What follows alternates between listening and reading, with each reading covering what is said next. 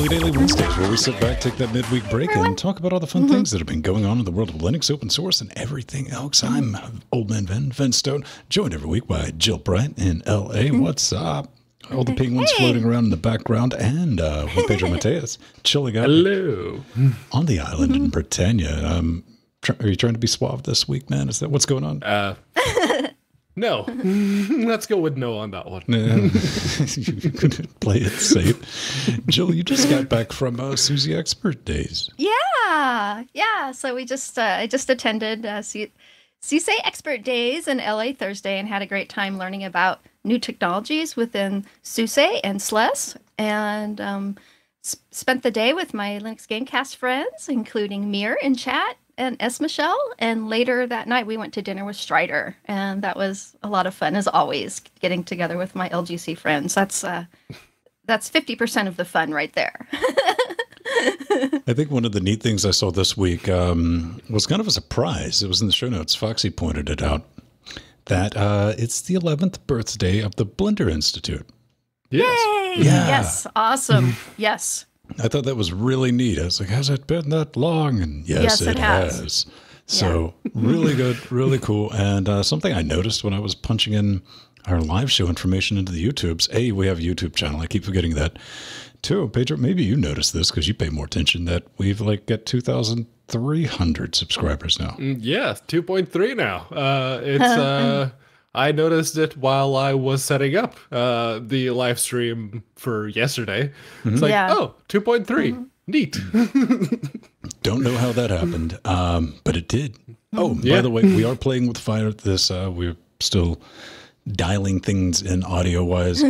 That's just a fair warning. Everything should go legibly, but in case it doesn't, there's your warning. So, saving that bit of hate mail. Java. It's trap, baby. Oh, yeah. Java 11. There was a bit of an update to the Oracle Java, and the big takeaway from it is not the improved functionality, the improved security. No, none of that.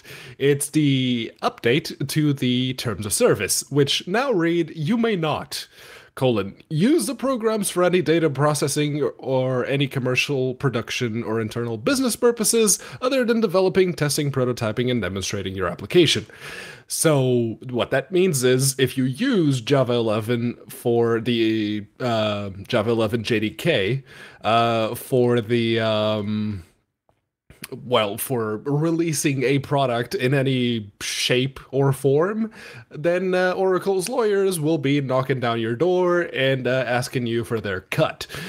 Now, the article comes from Stephen Colborn, and he says, just use OpenJDK instead. And, I find it really hard to use, to justify the use of Java nowadays because, there are so many better alternatives out there right now, but I'm sure someone will point out that, if you want something that's really high level and can interact with everything and run on everything, they might be sitting there going, you need to shut up because I got to maintain this legacy crap. Yes, but then again, if you're maintaining that legacy crap, chances are you're not using Java 11, you're using one of the old versions. That's still actively supported, but you're probably not using the latest and greatest.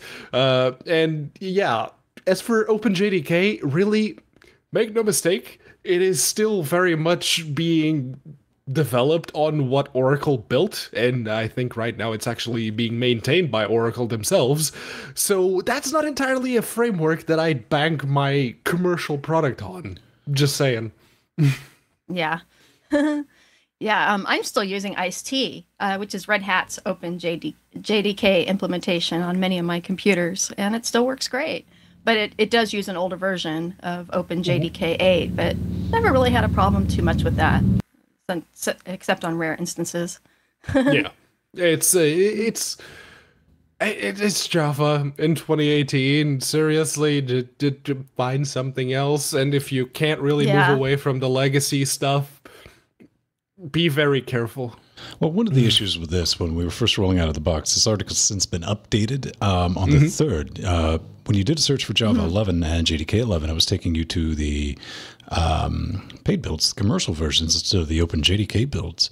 And part of that issue, but no matter how you slice it, the trap basically follows if you download Oracle JDK, use it in production, and you didn't realize that there was a change in the license, you can get a nasty phone call from Oracle's license enforcement team demanding lots of money. Because of what's in the new terms. That's to get it right. You may not use programs for any data processing or any commercial production or internal business purposes other than developing, testing, prototyping, and demonstrating your application. So, I agree with you a lot, Pedro, when it comes down to just if you're a desktop user, don't have Java anything installed, period. Yeah. There's no need for it. Never. Yeah. All right. Let's talk about something fun. Oh, this is exciting. All systems go for open source Thelio. This is System 76 gets animated for a new handcrafted open source computer. And this is CEO Carl Rochel's dream of creating an open source computer has come to fruition, and Thelio can be pre-ordered this month. And these are really beautiful. It's a 4-part science fiction miniseries of animations that will be launched in the coming weeks before the finalized hardware is announced. And it's really it started out to be a neat story. In the prologue, Zoe ventures out in space to look for Thelio, the alien source of advanced technology. And no, it's not our Zoe in chat. This is a fictional Zoe. And what's really neat is these thoughtful animations will go a long way to teaching the general public exactly what open source is and an open source computer even is. A lot of people have heard the term open source, but they have no idea what open source hardware is. And since System 76 is one of the most well-known Linux-based installers on computers, this is very, very needed in the industry. Yeah. And I am curious to see, because they do say in System 76 they've actually been working towards getting a completely open source computer out there, and I'm really, really curious to see what they gonna come up with when it comes to like an ARM laptop, because those rebranded Clevos and whatnot, they're all very well and good, but like a full-on ARM laptop designed for production for the market, I would like to see that. Microsoft has one. Yeah. How did the Surface RT go again? Oh, it's dead. Right. Who else released one recently? Maybe like 6 months ago. They released a regular laptop that was ARM powered that would run Windows in some type of compatibility mode. And it was pretty miserable. Now, you kids are being wild and crazy in here, saying it's going to be Risk V because I just want to be excited about it. And Me and Foxdog, we're hoping that it would be Risk 5. But, it's not quite there yet. So we'll see what other ARM processors they end up using. And, something I just thought about was this will be neat, because then they're going to have to set up Pop! OS to work on ARM. So they've had to do all that work on the back end as well. Mm-hmm. So I just thought about that. It'll take you awesome. Their standard x86 is what we're going to be seeing from System 76. They are a very decent company, because listen, ARM would be all right. Yeah, Risk V, that's not going to happen. ARM would be like myth plausible. I could see them doing that, but they got to make something that's going to have a bit more mass appeal, and maybe it'll be. I'm sure they will release like maybe an older Intel laptop that's running like Core Boot or Libre Boot or something like that, completely open source from the ground up. Yeah, sure, I can see that, but I would very much hope that they do an ARM laptop. Just because I really want to see what an ARM laptop built by someone who's already been selling Linux laptops for this long. Well, what they can do with it. This is going to be their first thing. Like, hey, man, we're going to build our own laptop. Everything is done in-house. And we order these laser engravers, and we're going to use them. And we want to use them on things that people are going to buy. Yeah. So we'll see. Oh, what if they make Chromebooks? Ooh, where's you got now? Ooh. That would be interesting. Didn't think about that. Something else that was kind of interesting and kind of like really, but we kind of got to talk about it, is what would happen if you tried to take your code out of Linux. Yeah, so this comes as the fallout of the implementation of the code of conduct on the Linux kernel mailing list. And there was one particular very loud voice who was trying to rally developers to pull their code contributions and get them, basically cripple the kernel so that they could show that they don't like the new code of conduct. I'm not gonna get into the why because it's very political and there are faults on both sides of this equation. Then how about let's not get into it? Yeah. So basically what this boils down to is, can you actually take back the source code that you've contributed to the Linux kernel? And, well, there are two big ifs here. If it was for a GPL2 licensed thing, then that's going to be hard. If it was for a GPL3 licensed thing, yes. For GPL2, it gets a bit more complicated because at that point, you would need to justify that the platform has changed in a significant enough manner with the introduction of this code of conduct that it's no longer that for which you originally contributed that code, and you would have to not only justify all of that and make it stick, you would probably, especially in the US, you would need to set a precedent, because otherwise, you're not getting that code back. Jill, what are your thoughts? Yeah, I think Karen Sandler, attorney and executive director of the Software Freedom Conservancy, said it the best. She said, "There's no effective way to revoke code meaningfully that has been licensed, distributed, and redistributed under GPL version 2. While the issue is complicated, the legal structure around copyleft is robust." Yeah, open source has been around for a long time, and these licenses have been around for a long time. So, and to me, this is actually kind of ridiculous and not a real story. And, does it just take one troll on the Linux kernel mailing list to get the community worried about where we stand? Because that one troll could give somebody an idea to take it to court. Here's the real issue, man. That is true, yes. And first of all, we got to look at the positive sides of this. This could lead to closing some loopholes. Now, most of them have been addressed in GPL v3, but some issues in version 2 could make this possible. And I just want to say, anybody who gets on a mailing list or just on the internet in general and says, I'm a lawyer, is most definitely not a lawyer, ever. I know lawyers. They don't like doing free stuff. I even know a good lawyer out of the ones I know. So pay no heed to that. But yeah, you got to worry about that because of the Berne Convention, which is basically you could sit back and say, I've been defamed. And you could try to prove that to a judge, maybe even a jury. And I don't know, man. I don't. It's like the whole moral rights thing. Yeah. I agree with Jill that this is completely unnecessary, but it is still a very interesting thought experiment and needs to be put down and stuff like that. And that's the reason that this, because it is just literally one person that started this whole thing, and there's a bit of a following, but it's a very, very tiny one, even in the kernel mailing list. So what seems to be lending this story some manner of credence is, what if people were allowed to take away their code contributions? What would that do? Would it even be possible? And that is the real story here. That's what if. So, ladies and gentlemen, boys and girls, we've solved this issue. The only way you can revoke your code is with a time machine. So pretty much. New beta released, Brave 1.0. You can download it. You can test it out. I tried it out a couple of months back, and man, it spike crashed right to the desktop as soon as you looked at it and tried to use it.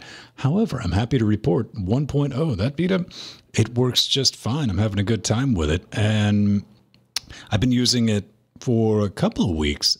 Not the 1.0, but just Brave in general on mobile, on Android, because it doesn't run like butt like Firefox does on mobile. I mean, I don't even think like the most staunch defenders will.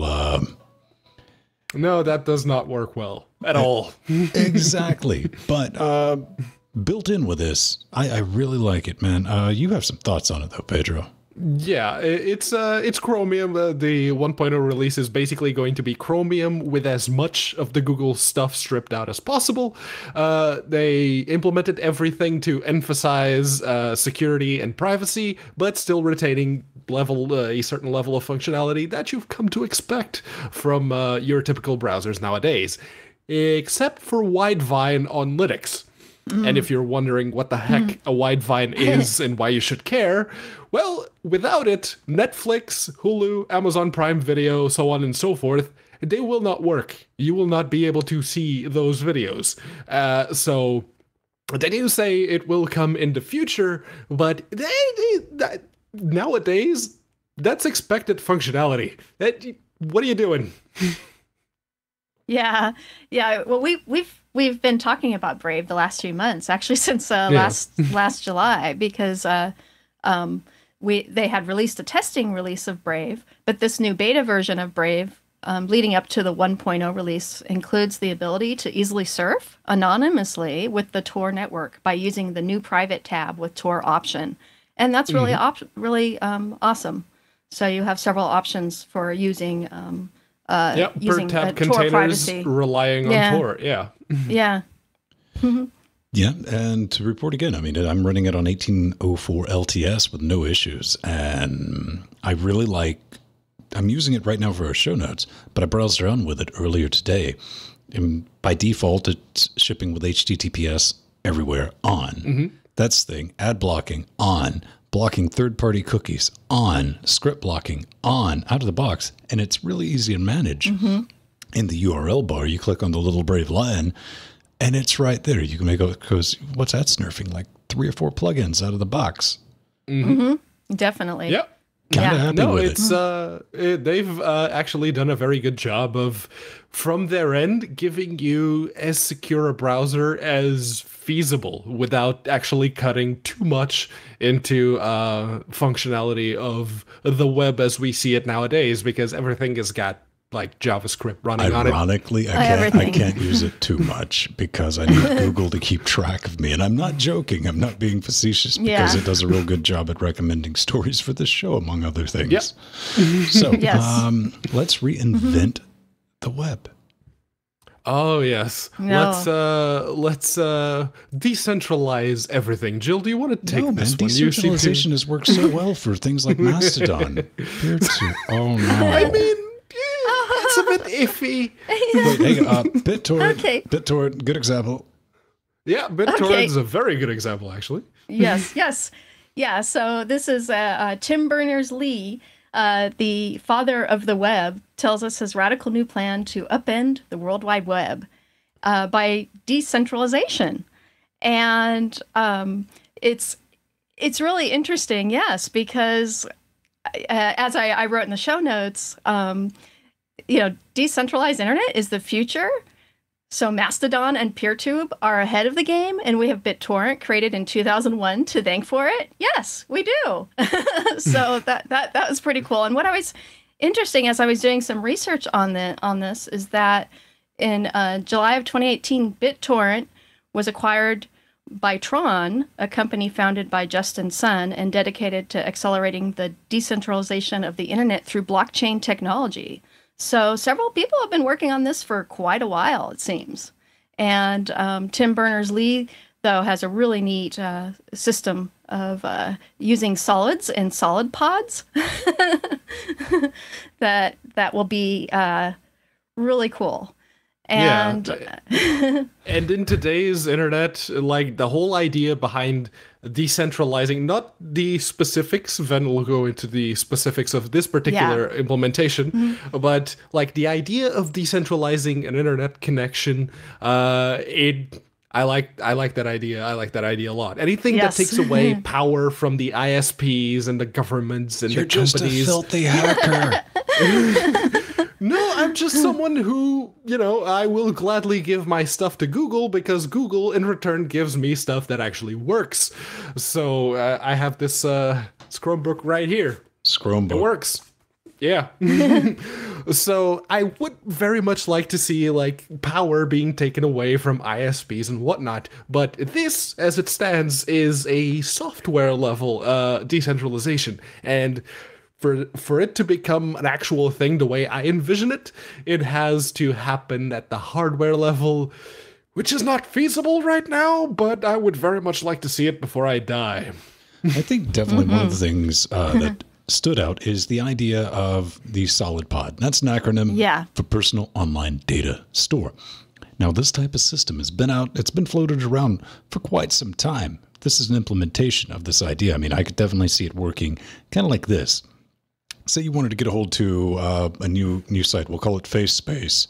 Say you're there and you've allowed them access to your pod. So your pod of information, that is yours. That's not maintained by them. It's got your friends, your contacts, all the posts and everything that you've created there. It's yours. Then you decide to get rid of FaceSpace, or this new hotness comes like Footspace. It shows up. You can take that pod and detach it from FaceSpace and plug it in. It's just like a routing mechanism. Then you don't have to worry about but all my friends are on this service, and now everyone can just move over here. And that keeps your data yours, and no one with a web company likes that idea. That is like, no, we need it. Because you wonder how come you can get all these great services and stuff like that for the low price of free. It's because they're making money off stuff like that. There's a reason they don't say, oh, what would be like a monthly subscription to X service that's provided for free. You're like, man, if you would just give me a subscription, I would use it. And they're like, you wouldn't pay the amount of money that we make off of you a month. Yeah, no, big data is a thing. And yes, your adult viewing habits are very, very valuable to the right paying customer. Yeah. The documentaries I watch on sewers, apparently. It's good times. Cloudflare. Introducing something neat. I wanted to give them a shout out because they've been on a streak of just impressing me. Domain registration. You can love. And I was like, that doesn't make sense. Where are you going with this? They're going to be offering domain names at cost, really below cost, because they're going to charge you exactly what they pay, but they're also going to be eating the processing charge. So they're like, that's definitely a thing. They've done a ton of good stuff, but you could even set this up to, let's say, like LinuxGamecast.com. Here's a good example right here. Wholesale registry 785. So then you look at your ICANN fee, 18 cents. Cloudflare, not. So your annual cost, $8 as opposed, that's a .com.org's 1011. But that's really neat. Now, it's currently in beta right now, though, Jill, isn't it? They're rolling it out? Yeah. Yes. Yeah. So what's really cool is invitations are rolling out slowly, and they're going to, of course, give the first people to get it are their best customers. But one way you can move to the front of the queue is by making a donation to different organizations, and one is to Girls Who Code, which is a wonderful organization that helps get women and young people into Linux and coding. So it's really for a good cause. So if you want to get up there. I'm almost to the point where I'm waiting for the other shoe to drop with Cloudflare, because you got to think, this is on top of providing DDoS protection for anyone who wants it, no cost, DNS, affordable video streaming. I mean, I've looked into that. I got some ideas, and now they're throwing on the at-cost domain names. So I guess it's the cynic in me. I was like, well, what are you up to? Oh no, no. You have to wonder again, what exactly are they doing with the data you're giving them? It's like, are they making that much off of you that they can offer? It's like, you want a domain? There you go. That we don't take any. You have to think about in 2018. I mean, it's not an irrational conclusion that we've reached of like, what are you up to? What's the real story? It's that it's been proven to us time and time again that that's what you are up to. With other companies, hashtag do no evil, right? Okay, a little bit of shameless self-promotion. I want to throw this. This is our continuation of Pedro and I's series. I don't think Jordan has done one. How's that microphone review coming there, Jordan? Hey, man, it's a thing. I did a hardware thing. This is about what we're recording all of our voice organs on right now. It's the FCA 1616. I did this video really for that one other person that's on the internet that was searching, that tore Google asunder. And it's like, I don't know. And they decided, like I did, to take the Pepsi challenge on whether or not this crazy little piece of kit would work under Linux. Not just that, but it would work with FireWire. And I'm happy to report that it did. And if that one person searches on YouTube, searches on Bing, searches on DuckDuckGo, and this shows up and they go, oh, great, instead of like elbow deep in a mailing list from 2013, like I was, with results still inconclusive. So it's not really a guide to set it up or anything like that. It's just a walkthrough. But I do show you how we have our mix minus and everything put together. I do feel a bit cheated because you said, I'm going to make that 10-second video just saying that it works. Yeah. And no, it was like 5 minutes. So I feel a bit cheated. It was beautifully done, Ben. First of all, I made the 10-second video. I never said I was going to post it, so you can just shut up. B, I'm rubbish at making those types of videos, and that may or may not have taken me probably about 7.5, 8 hours. Oh, yes. To get all that together. Because, man, don't buy lights, kids. Don't get lighting, because once you have the tech and you know that you have the ability to make something look right, and you got to make it look good. You're like, oh, jeez, really? Yes. As opposed to the entire time I'm thinking, why did you just cut on the webcam and like hold it over it and talk? No. I did that. Hey, it's the thing. We're gonna try to up our production value a little bit. Customizing Linux touchpad gestures. Why would I want to do that? That sounds horrible. Well, last week you may remember that we talked about what was it, Amtrak, that provided the advanced gestures that you would get, like say if you were used to a Mac OS environment and you were using your MacBook Pros and you had all of those fancy swipe lefts and swipe right with 3 or 4 fingers and the whatnots. Well, I specifically said that default that we don't have any of that currently on by default with most Linux distros is because, it's because of lib input. And someone was really not impressed with that, and they decided, you know what, I'm gonna do a thing. And they did a thing. And if people are going to keep on proving me wrong, this is the way to do it, because this is gestures. It's just a teeny tiny little GNOME application, which gives you some switches that you can enable, like the 3-finger swipes, the pinch to zoom. There's a couple of extra ones if you would care to configure them yourself. And that is actually kind of awesome. So, yes, I'm not much of a touchpad user, but if there's someone out there who can give this a proper go and let us know how it works, that would be very, very awesome. Oh, yeah. No, this is really awesome, especially since just 2 weeks ago we talked about using and configuring the M-Track driver for multi-touch on a MacBook touchpad. But now there is an easy-to-use GUI app called Gestures for library input/gestures that does just that. And it also supports Wayland, which we're all happy about. So it's GNOME, so of that's course really it cool. does. Of course it does. Yes. Yes. That's cool. Usability is always welcome. So we haven't done a Microsoft Hearts Linux segment in a while. Yeah. Yeah, well, this is exciting. This is Microsoft liberates ancient MS-DOS source from the museum. You just used exciting and DOS in a sentence for the first time since 1987. Oh, I actually still like DOS. 87? 84. Yeah. I'm being 84. Generous. Yeah. So this is MS-DOS being put on the GitHub. Version 1.25 and 2.0 source code is available. And we were just talking about creating applications as assembly for the ARM-based Raspberry Pi last week. So how about we create a whole new operating system using x86 assembly and calling it DOS 2.0? Well, now you can. If you want to modify that code, you can. Are you trying to become the poster child for Let's Not and Say We Did? Yeah, yes. Yeah. reading into, in 2018, reading into the stuff, it's like, oh, the binaries will fit into 12 kilobytes of memory.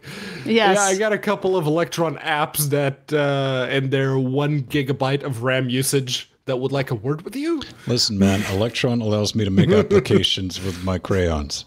Yeah. Yes, it does. Yeah. Good for you. Oh, well, this was cool. I have DOS 2.0 installed on my IBM XT just behind me, and it still boots and runs beautifully. And my thought is also, why don't they just put DOS 6.22 in there while they're at it? And Katana Steele says, how about DOS 5.0? So I might as well put all the things. Yeah, FreeDOS, DOSBox, there are already open Dr. source DOS. implementations. Dr. DOS, PC DOS. I mean, come on, we can keep going down that rabbit hole. Yeah. But as Jill pointed out, the news is, she's like, but the source has been available free on Spin. Yeah. Yes, but it's in a zip file. It's now in GitHub. And Pedro makes the accurate statement. That's the only reason they bought GitHub, right? Yeah. It's like, I can't help but feel like there would be a much cheaper way to release the source code on GitHub to MS-DOS than, just buying the whole of GitHub and saying, no, we own this now, so we can put it up there. I don't know. Then you got to come back and step back from the picture and go, this is Microsoft we're talking about. Yeah. Yeah, the Microsoft, Facebook. Probably. So, feel-good story of the week. Is probably Linux now dominates Azure. The most popular operating system on Microsoft Azure Cloud today is #drumroll. You guessed it. Yay. It's Linux. There's definitely that part of Microsoft, the part that the rest of the company needs to listen to if they would like to remain relevant, that doesn't care what you're running as long as you're running it on their services. And this article from ZDNet points out, all this is in our show notes, by the way, go check that out.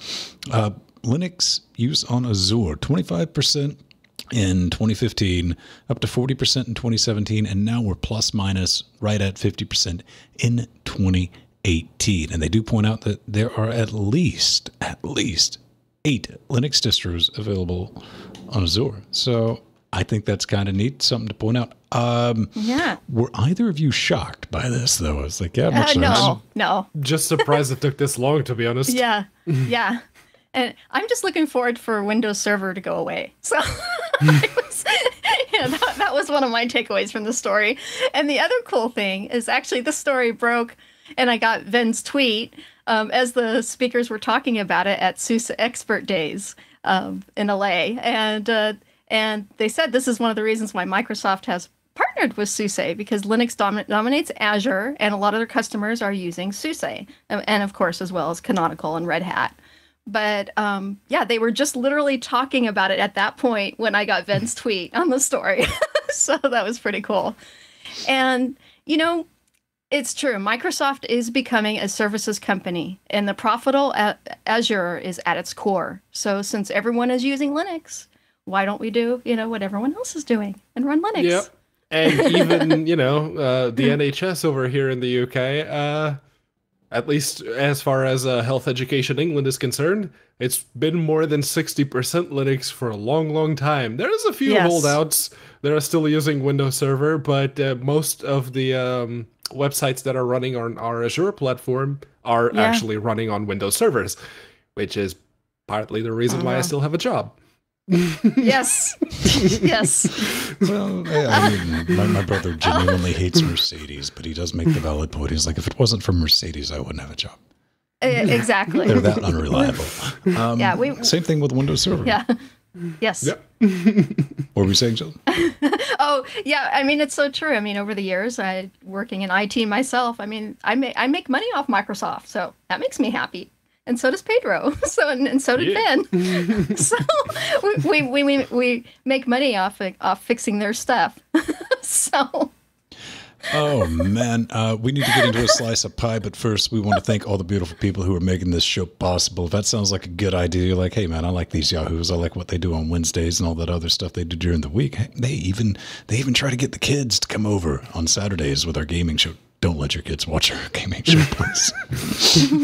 Don't let your parents watch our gaming show either. Either one. It depends on what. Hide your kids or hide your parents, man. 100% on that. But this is our family-friendly-ish attempt. And just kind of talk to everyone. But if you want to do that, we got a little page. Support it. We got Patreon. That's the best way. It's just rolled over the first of the month. So we always take a little bit of a dive there, but it comes back up. We don't start panicking until about halfway through the month. But if you want to join us on that business, man, check it out. You'll get access to probably the friendliest Linux place on earth. That's in our Discord chat room. And we got Amazon affiliate links. I want to thank everyone in the UK, which I'm assuming was just Pedro buying his computer parts. Admittedly, I bought all of them through our affiliate link. Brilliant. Yay. They're going to send me another check that it's going to cost probably more than a check in order to get it done. We have Humble Bundle and PayPal donations, but the best part about that is we get to thank you not only by putting your name in the credits, stick around, check that business out, but I want to thank Michael for increasing Patreon pledge. Yay, Michael. He moved up to from Death Notes, which you can get access to our show notes during the week. You can tell us that we're wrong well before we get a chance to be wrong on the internet. It's brilliant. Bunch of rewards, early access to our live streams and stuff like that. I want to thank Linux New all the way from Tanzania. He's like, PayPal, buy something. I have no. It's probably going to be used to shipping stuff to Canada and Britannia. Yeah. Yay, Linux Skinneroo. That's Yay. neat. Thanks for letting us do this. This is a fun journey, weird experiment, and we're having a good time doing it. Cool. All right. Oh, and Humble Bundle. That's the thing. Buy stuff. Oh, there. yeah. There, I've done it. That's marketing 101. Teach it in class. Like and subscribe. Yay. Like and subscribe. Yeah. Hey, I don't know. Is that pie or is it pizza or is it an amalgam of horror? Yeah. We don't Ew, know. wait. It looks absolutely horrid, which in my eyes makes it absolutely delicious. You would try it, would you? You curious? Are you pie curious? Completely pie curious. Aw. Aw. Well, this is an awesome Raspberry Pi project. This is build a mini laptop that fits in your pocket with the Raspberry Pi. And you can use a Raspberry Pi 2 or 3. And you print out a 3D printed case. And you use a 3.5-inch Pi TFT touchscreen, wireless mini keyboard and trackpad, a battery that fits between the screen and the Raspberry Pi, and a mini speaker. And it's actually really a really cool project. And it's also featured in the recent issue of the Magpie, issue number 74, which I have the download link in the show notes, and that is free. But the article also gives you tips on how to recycle an old laptop to use with the Pi. And they bent all the pins. Yeah, bending GPIO pins, my blood pressure just went up. It's like, yes. Oh, but that's fun to do. Okay. And if you just want to run a lightweight Debian-based Linux distro on your old laptop, you can install Raspbian for x86. For those of you who didn't know that was available, and so this was a really fun project, and I definitely want to do it for sure. That's no. I keep looking at that, and that's stretching the definition of laptop. Yeah, it is. My biggest problem is I wouldn't be able to see the screen, the text on the screen, but I'd have to use a magnifier. The one thing that really caught me was like, wait a minute, this thing even has data access LEDs on it. It's like, oh, okay, that's a good use of that.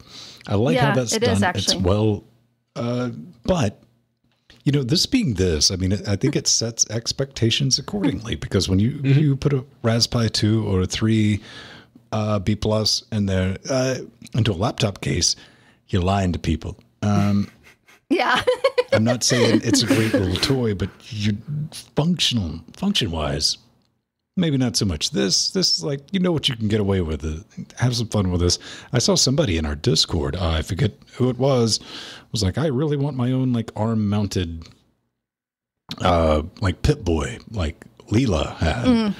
Something along those lines from Futurama. And it's like, that would work. I mean, it's a bit chunky, but it's a really clean build. I would say, what do you think, Pedro? I'd say a solid 7 out of 10 on the TSA acceptance meter. You'd have to actually sand down the obvious 3D printed lines. Oh, yeah. Maybe put some clear coat over it to hide the transparency. But no, it's It's a really awesome project, and in the magazine they also have like all the other options. Yeah, you can like reuse an old laptop, just get the screen inverter that works with a Raspberry Pi and the battery adapter and everything else. Or you could get a Pi top. And yes, I do want a Pi top. I've been looking at the Pi tops for a long, long time, and I don't want that price tag anywhere near my wallet because paying £243. Yeah. Yeah, that's like $300 for a shell that doesn't work unless you put a Raspberry Pi in it. Yeah. So, no. All right, fine. So we're not going to be bending these GPIO pins. Got a little bit of software on this side here. This is why GPIO 0 is better. I'm looking for my gerbil if you're wondering what I'm doing. I get too many monitors. Is better than RPi GPIO for Raspberry Pi projects, and it kind of is, man. I mean, it's a front-end language wrapper to simplify GPIO setup and usage, and it really does. I looked at that and I was like, wait a minute, Strider could read that. Oh, shots fired. It absolutely follows the easy-to-read, shortest possible requirement. I mean, if you just do like just the basic comparison, look at that. From GPIO import LED. LED equals LED number 18. LED on. I mean, listen, I'm not saying GPIO was difficult. I mean, that's human readable, 100%. You get your set mode, you get your setup, you get your output. But you're going from 5 lines to 3. Yeah. It's SDL2 for Python. Yeah. Great. Now it needs Vulkan support.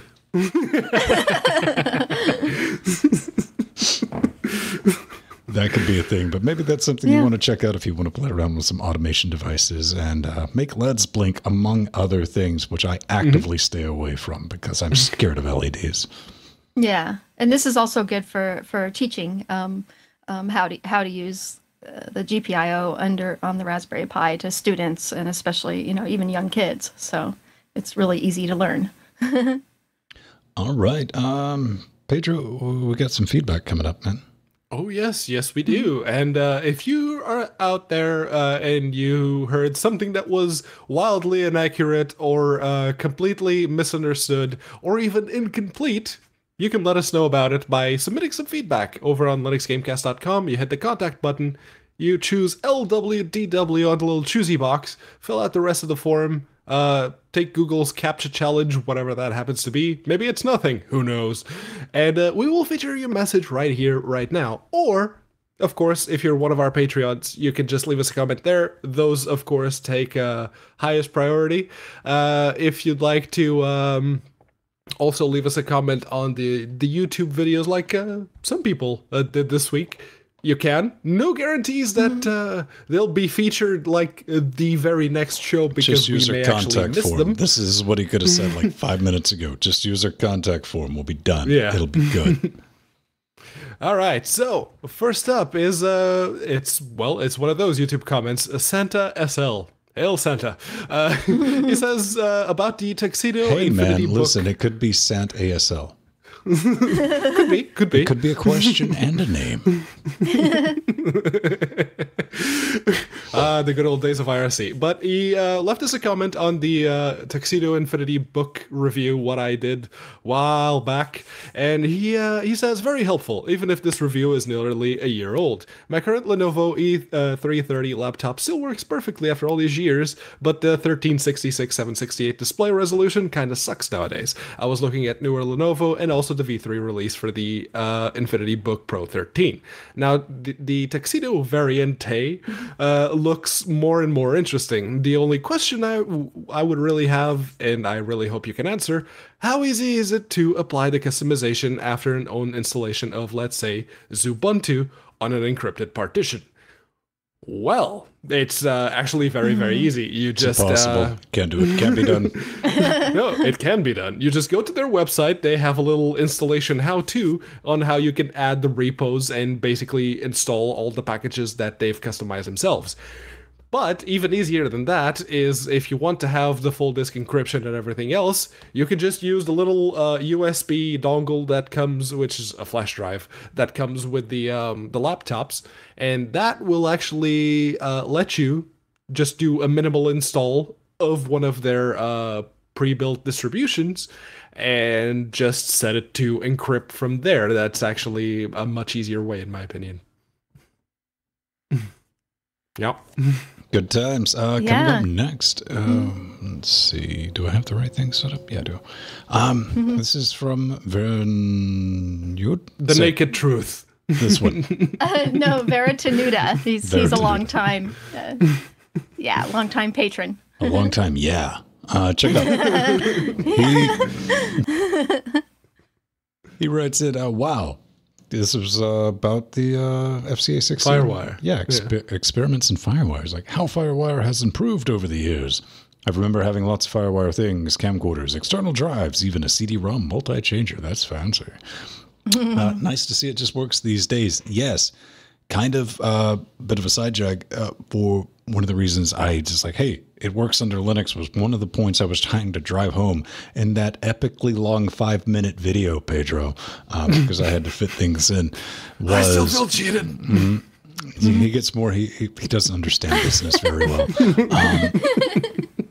Was that,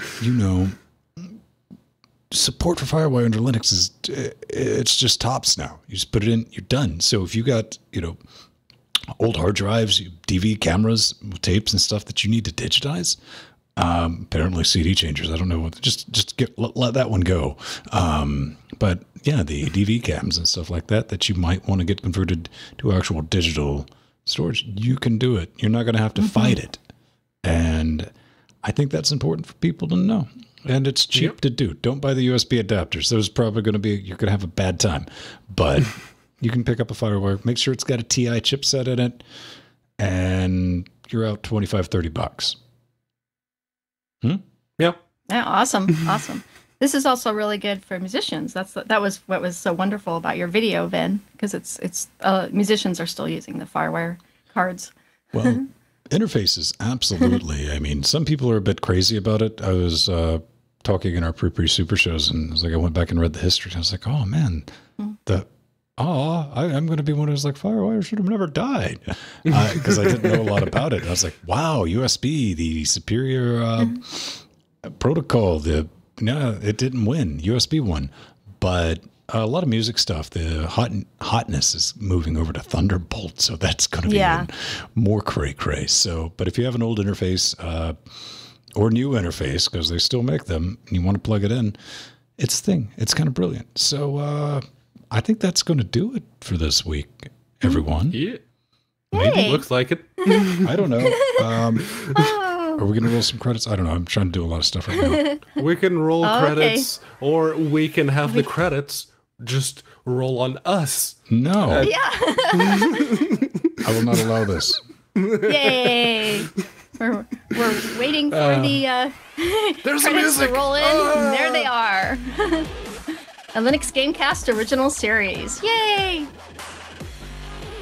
Ven Stone, Pedro Mateus, and Jill Bryant. Yay! And Chatrell Diamant. I'm going to change it up next week in case you read it off again. No, Jill is offering to do the narration, so no. Throw a curveball. His name was Robert Palmer. I'm Rick James. Thank you, Chatrell. We love you. 138. And 38. Oh, yeah. Wow.